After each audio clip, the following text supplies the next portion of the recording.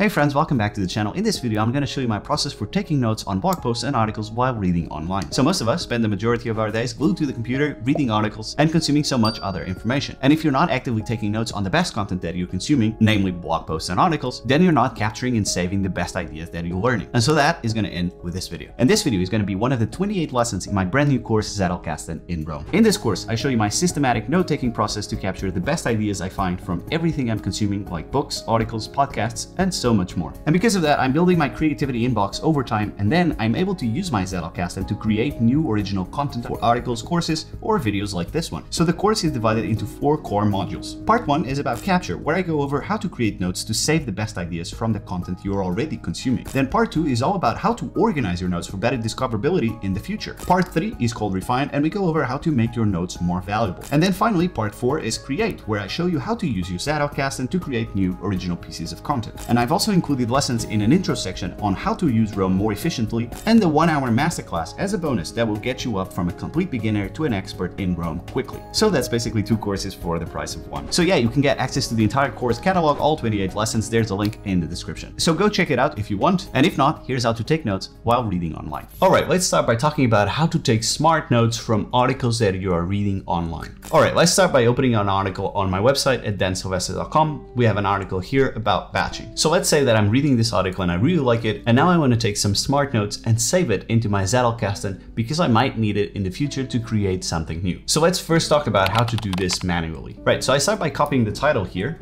I just do Command C, and then I go into my daily notes, and then I'm going to create a new page for this article, and I just copy the title of the article.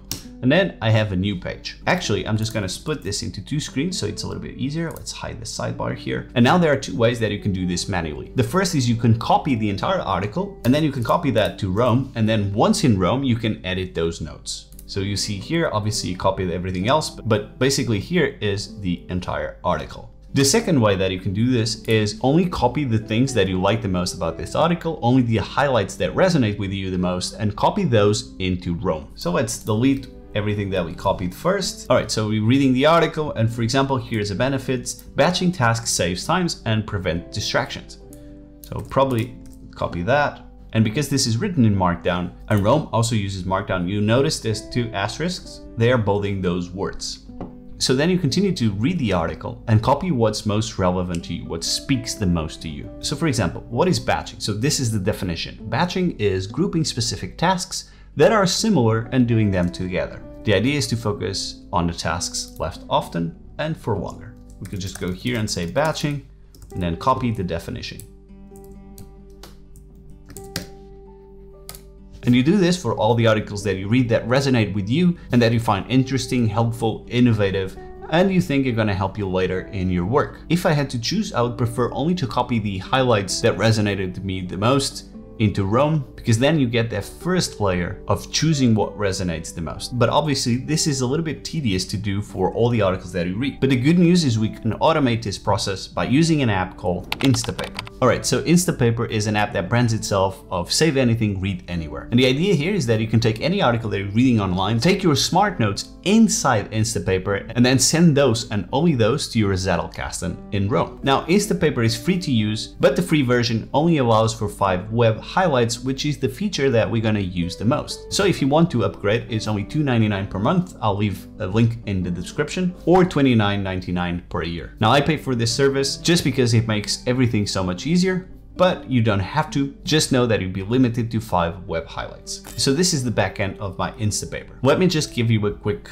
rundown of what is happening here. So home is basically the inbox where all the articles arrive. Liked are all the articles that I liked. I don't use this feature that much. The archive is where all the articles that I already took notes and they already live in my Zettelkasten, they go here. Because once I'm done reading an article and taking the notes, sending the notes to my Rome Zettelkasten, I'm able to archive those articles. Now the idea here is that they are not on the inbox anymore, but also I'm not able to lose them if I need to come back to these articles in the future for some reason. For example, we have here Scaling Down, which is an article by Ness Labs. So if I go here into Scaling Down, I can see that these highlights were synced on February the 24th, And this is all the notes that I took or all the highlights that I exported from that article from Nest Labs, which is this one. So if I open this, what you'll see is what I've highlighted here, reading about successful entrepreneurs, is basically what you see here in the beginning. So this will be the title and this will be the first highlight. And you'll see that I took a lot of notes because I really like this article, but I didn't think the introduction was of much help and a couple of sentences here and there. So I didn't highlight those. So that is the archive. Then we have the videos, and we have the notes, which is basically all the notes that you took. And then we have browse, which is basically to find new articles. Again, I don't use this very much. So let's go into home. The first thing I want to do is try to send my article, batching the one that is on my website, into my inbox, which is called home on Instapaper. To do that, I can use the Instapaper Chrome add-on. So if you go into the Chrome Web Store, you'll see this extension by Instapaper. All you have to do is add and then log in with your credentials. And what that allows me to do is go into this article, click this link, and you'll see at the top will appear Save to Instapaper. So now if I go into Instapaper and click home again, the new article will pop up. Batching, how to improve your focus and get more done. So now let's open this article. Now I'm actively trying to see what parts resonate with me the most, and I want to highlight them. To highlight in Instapaper, all you have to do is just select a part of the text, for example this, and click that pencil, which will highlight that sentence. And what I like to do is just clicking that and then using the keyboard to select the end of the sentence. So let's say from all this article, I just want to save those two highlights, those two notes, and I want to export them into Roam. For that, we need to connect a second tool, Readwise. All right, so you know about Readwise already, but the idea here is you can go into import, and then you'll see that Instapaper will show up. For you, because this is the first time you're doing it, will be under connect and sync. I already synced it, so it's in connected. And if I click Instapaper, it will start syncing from Instapaper, namely syncing the latest highlights that I did, which were the ones on the batching article. So you'll see here that batching, how to improve your focus and get more done, has two highlights, which are syncing from Instapaper. So if I go back to Roam, let's now search for batching.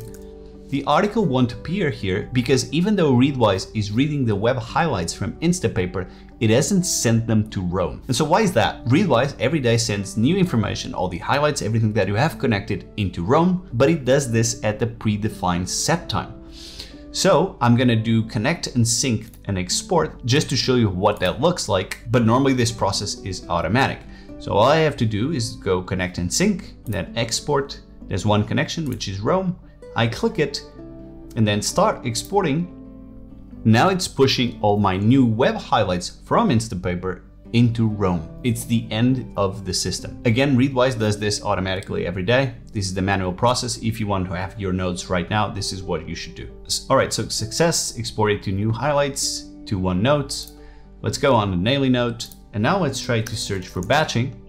And you'll see here, batching, how to improve your focus and get more done. And what you'll see here is that the two things that I highlighted in Instapaper, let's just put it side by side so you can see that. So that is the first sentence. That one is the second sentence, and that got pushed into my Zettelkasten in Roam. And now I'm able to take these notes and organize them in any way that I want, refine, and then use them to create something new. There's one more thing that I want to mention here about Instapaper, and that is to use it as an inbox. So before, when I found an interesting article that I was reading online, my default process was to save that into the bookmarks. And that is basically how most people do it. They'll just click the star there or Command D and then save it into the bookmarks. But the vibe here is that you can actually use Instapaper as an inbox for all the articles that you want to save and maybe read later and take some notes instead of putting them in your bookmarks. So for example, if I go back to my Instapaper main page, now that I've finished processing this note, I can archive. And if I go into the archive, you'll see that the first article is the one that I just archived.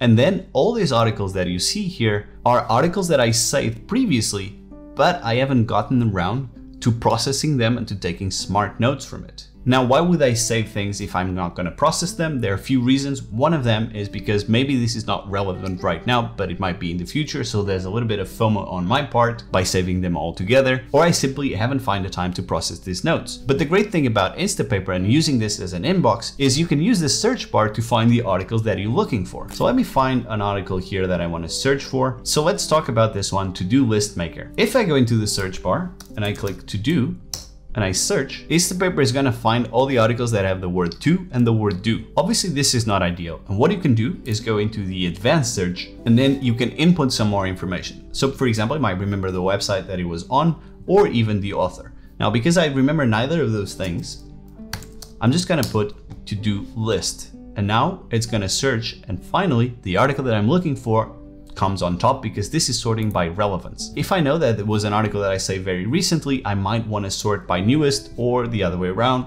If I saved it a long time ago, maybe I want to sort it by oldest. And so by saving your articles to Instapaper instead of your bookmarks, I still have everything that I need at a moment's notice. I can search within Instapaper, and it kind of reduces that anxiety of having so much stuff on my backlog to read on my bookmarks. So instead, I just use the bookmarks for quick links that I'm going to need for projects that I'm working on. But for most of the articles that I want to read and basically things that I'm consuming, I'll just save them to Instapaper. And then it's very easy when I want to process a few notes to come back into Instapaper and just process the notes that I want, or a specific set of notes if it's something that I'm going to need for a project or for something that I'm working on. Okay, so that is the process when you're using a computer. Now let's talk about this process on your phone. All right, so I open another article from my website about Elon Musk. What I can do is click the share button here, and then all I need to do is scroll, go into Instapaper, and that article has been saved to Instapaper. So now if I open Instapaper on my phone, you'll see that this page has been saved to Instapaper, Elon Musk work ethic. And I can also take notes on it. So for example, let's just say focus on signal over noise. I can just simply select that part and click highlight. And that part has been highlighted. And then maybe I'm just gonna do this other quote here, also highlight. And you'll see that I have 2 notes on it. And I actually can see that on the computer. If I refresh here, we'll go 2 notes on Elon Musk work ethic. So then, like before, Readwise every day is going to connect this into your Zettelkasten in Rome. If you want to do that process manually, it's what I've showed you before. I can go into Readwise, go into my articles. And for example, here is the one batching. And if I go here into import again, Instapaper, and I sync again manually, that new article from Elon Musk should appear on my Readwise on my mobile. So let's go into the articles, and you'll see Elon Musk, the one is here. And I can actually see the 2 notes that I took on it on my mobile, and then add some notes if I wanted. For example, if I click here, I can edit this text, or I can add a personal note saying, for example, what to focus on. And then I click save, and then I added my personal note on that note. So if I go into Readwise here on my computer, and I go into browse articles, I can do the same. Elon Musk, you'll see that my note is already here. And then if I export this, I'm gonna do this manually again. That note will be added to the actual notes that I took on the article. So let's go that right now. So if I go here and I search for Elon Musk, you'll find it here. And if I click the drop down here, there'll be my note, what to focus on. So that's the process of doing it on mobile and how you can add your personal notes on the smart notes that you're taking. So there you have it. That's my simple note-taking system to make sure that I'm saving the best ideas from the content that I'm consuming in blog posts and articles. And then the final step of the entire note-taking process is to create new original content. For the last couple of years, I published new articles on productivity and personal development weekly on my blog. If you want to see my easy peasy lemon squeezy system to outline a new article in Rome, all you have to do is click here to go watch that video. And you'll learn how I'm able to very quickly use the notes that I have on my Zettelkasten to create something new. So thank you so much for watching, have a great day, and I'll see you on the next video. Bye bye.